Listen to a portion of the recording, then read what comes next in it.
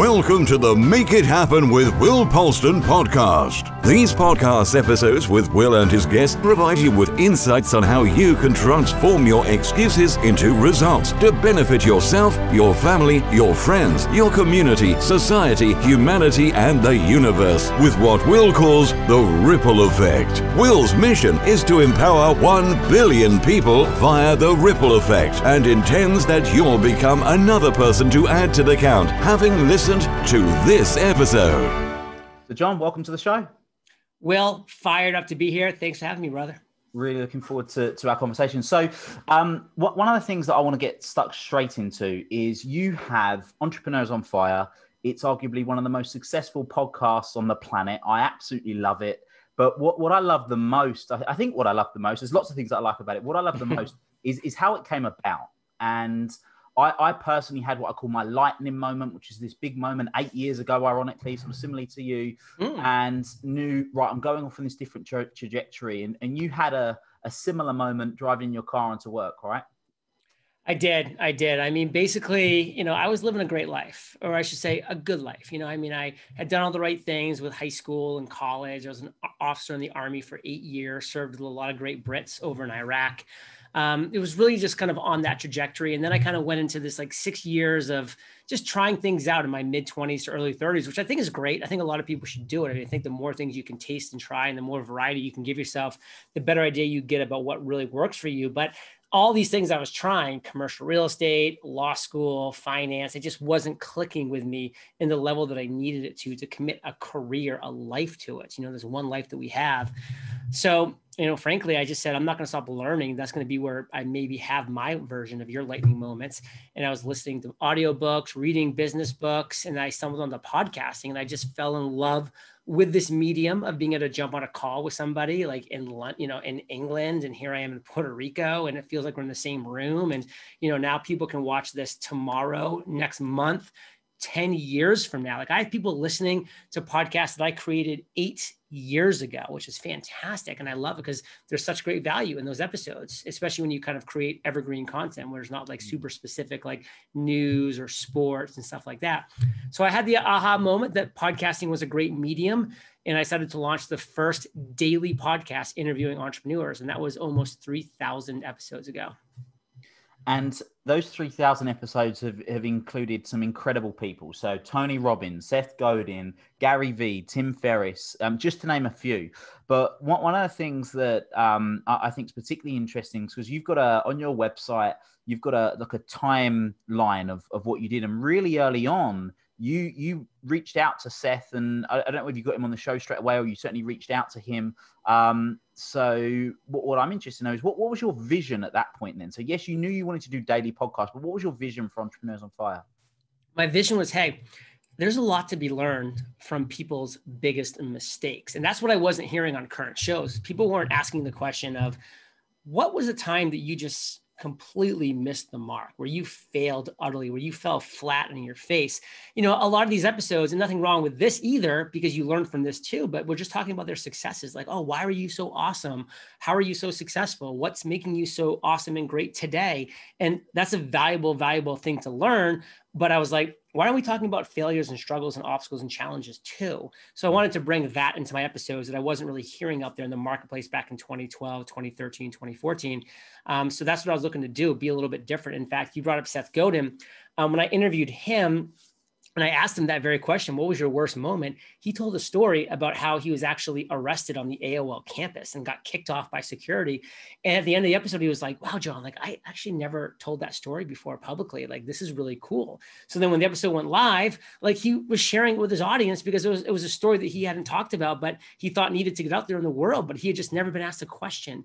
So that's where like the unique side of things comes in. Like if you're going to start anything, a podcast, a YouTube show, a physical product, whatever it might be, like what unique value are you bringing within that content you're creating? Love that. And on that note then, so rather than talk about your mistakes and your entrepreneurial mistakes and lessons that you've learned, what I'm interested in to know is what is something that you've done in your life or in your professional career that you've had maybe a lot of shame or guilt around? Man, shame or guilt. That's kind of two big words. I don't really know if I've ever had any shame or guilt around things that I've done in my business career. I mean, there's definitely been things that like I've been disappointed with how they've turned out because they've been failures, but I don't necessarily feel shame or guilt around those big failures that I've had. So I guess I'm gonna have to plead the fifth on this one. So on that note then, so for you, you said you've had failures, and for a lot of Oh yeah. people, when they have failures, and this is where I was interested to go with it, is that when they have that failures, they have the shame because they're like, I've failed, I'm a failure. They take on that identity, or they have the guilt because they feel like they've let somebody down because they've failed. So what's been a failure of yours, a standout failure, and then what was your thinking around it that for you meant that there was no shame, there was no guilt that enabled you to Yeah, I guess I'll hit the second part of that question first, because for me, the reason why there was really no shame is because I was in the middle of every day interviewing people about their failure. So I just knew it's part of the game. Like, this is what happens when you push the envelope, when you try new things, when you get outside of your comfort zone, you're going to fail. And so like, if you're not failing, by the way, that's actually something to kind of be shameful about, because that means you're not trying new things and pushing the envelope and getting out there and, trying to change the world, because you're just staying in your comfortable little zone, like wherever that might be. So I've always been like very proud of getting out there, swinging the bat. And, when I failed, again, I've been disappointed because I want things to not fail. I want things that succeed, but I'm not disappointed by it. But I'm not like really shamed or guilted by it, because I'm like, oh, well, this just means that I'm pushing the envelope like I want to. So a great example for me was I thought that I was going to like launch this all done for you podcast servicing platform back in 2013. I was going to call it Pod Platform, where it was like a done for you podcasting service. Like, Will, you record your audio, you send it to me, my team does the rest. And hey, there's many, many companies right now that are doing this, and they're doing really well. Some are crushing it. And we recommend some great companies that do this stuff for you right now in 2020, when there's, by the way, 100,000 podcasts being launched every month. Back in 2013, different area, different time. It was too early. It was a great idea, too early. So it failed. It just did not get any traction because there were just not enough people who were podcasting that were interested in having a service like that. And, podcast monetization hadn't been proven yet.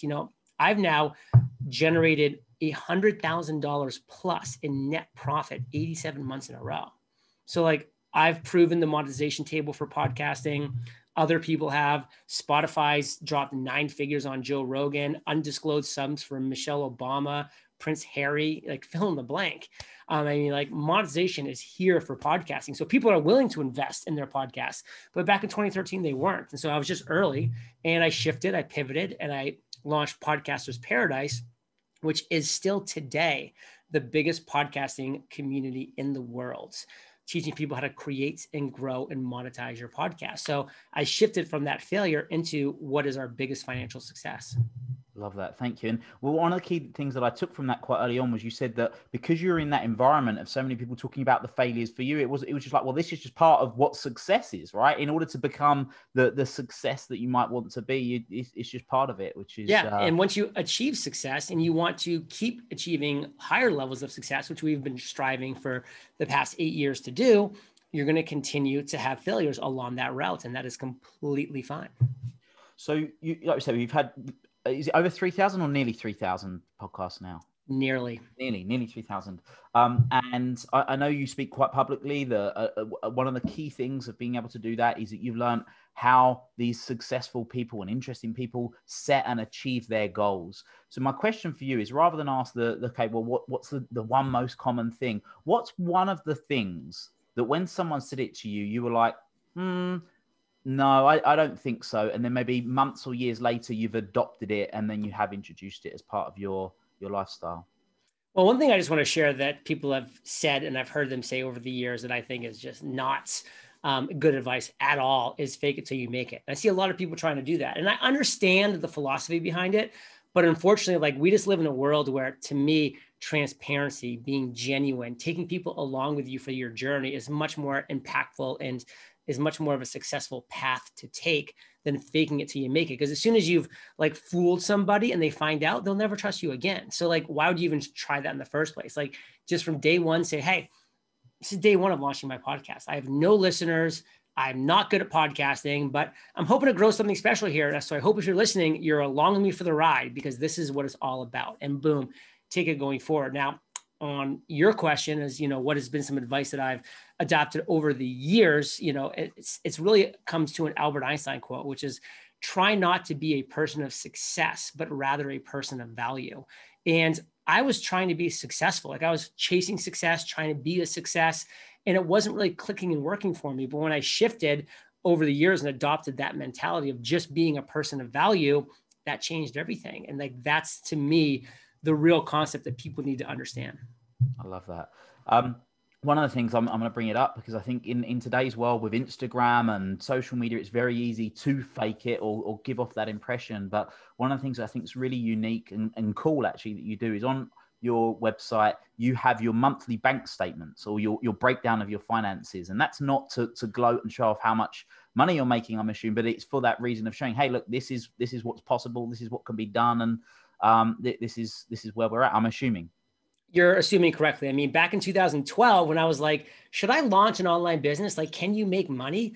I found Pat Flynn of Smart Passive Income, who was posting his income reports. And I was like, oh, wow, you can make money being like a genuinely nice person that's just delivering great value. And I was inspired by that. And I said to myself, if I ever get to the point where I'm generating real revenue with my business, I want to be that same beacon of light that Pat was to me, to other people. So for 87 months in a row now, we've been publishing our income reports, and it's not all cherries and rainbows. Like literally, like we share our biggest failures every month too.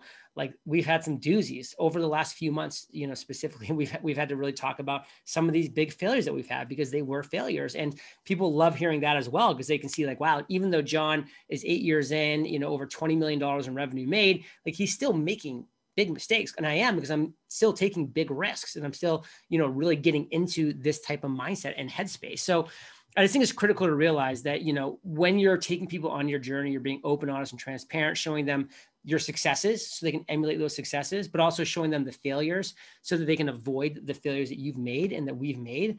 That's where you're providing additional real value. So we also bring our CPA, our accountant on, and he gives a tax tip. We bring our lawyer on and he shares a legal tip for entrepreneurs. So it's like a very valuable encompassing income report that we release once a month. Yeah. Love that. So in terms of the guests that you've had and the things that you've learned, what is one, I know there's been so many, but what is one that just stands out in your mind as one of the most amazing conversations that you've had? I had a great conversation with Aaron Walker back in the day on going from being successful to significant. Because like at the time I talked to him, I was very successful. I've been running a multi-million-dollar a year business for multiple years, but his conversation about bringing that success into the world of significance was huge. Thank you. So for people that are thinking, right, I want to find out more about you and they want to find out what's next. I mean, what is next for Entrepreneurs on Fire? Well, I spent all of 2020, the quarantine year, writing my first traditionally published book. I partnered up with HarperCollins, which is one of the top 5 big publishers. And we put together a dream team, and I've written and I'm about to launch a book that I've titled The Common Path to Uncommon Success.